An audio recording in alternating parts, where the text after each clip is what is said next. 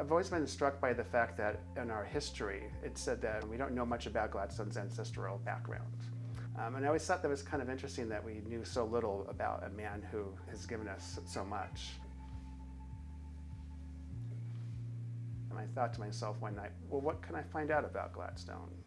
I started with what we knew about him in the Institute documents, with his date of birth, and that he lived in Canada when he immigrated over from London when he was young.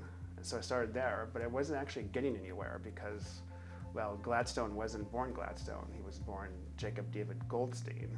How I found that out was when I found his immigration paperwork from back in the 40s when he was applying for basically permanent residency. He came over as basically a salesperson, and he didn't actually start his real estate development business until his mid-40s.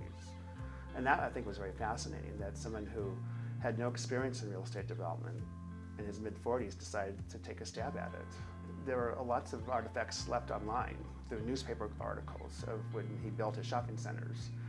Found over 100 articles written about his dealings as a real estate developer in Los Angeles.